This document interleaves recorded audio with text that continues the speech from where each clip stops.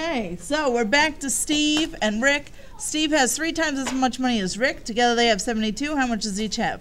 We're going to say X is the money Steve has, Y is the money Rick has. Liliana, you were giving me an equation. Steve has 3 times as much money as Rick. Oh, I had said Y equals 3X. Do you have it set up the same way I do? No. Okay, so then yours is right for yours. So it depends how you have this set up. You have it set up the same way I do? Yeah. And then what'd you write for your first equation? X equals 3Y. Yes. So if you said that Steve was X, Steve has 3 times as much money as Rick, right? So in order for them to be equal, I'd have to take Rick's amount of money and multiply it by 3 to get him equal to what Steve has. Think about it. If you take Steve's money and multiply it by 3, he already has more money. Now you're making him have way more money. And you can't set them equal to each other. So you're just changing their sentence into math. Steve, which is X, has equals 3 times as much as Rick. 3 times what Rick has.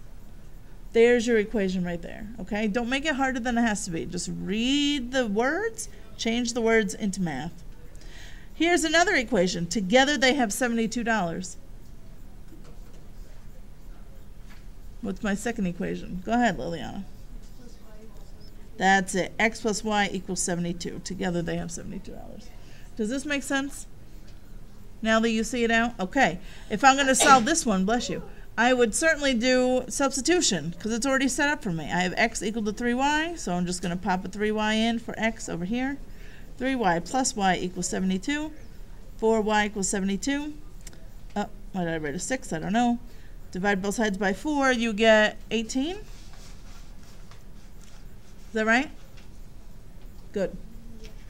So, Y stands for what? The number of Rick money Rick has. Yeah, so Rick has $18.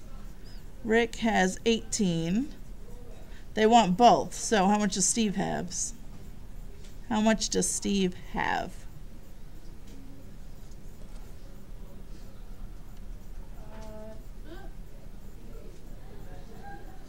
$54. Yeah, I'm going to go right here, right? If Y is 18, that means X would be 3 times Y, $54.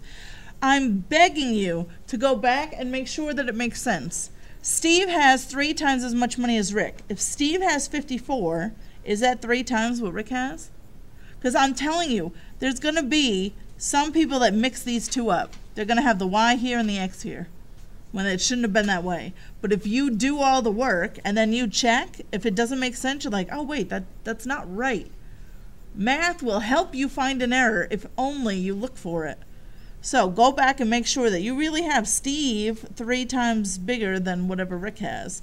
And make sure that their sum really is $72. Is 18 and 54 together really 72? Yes, so I know I'm right. Okay, so that's it for that one.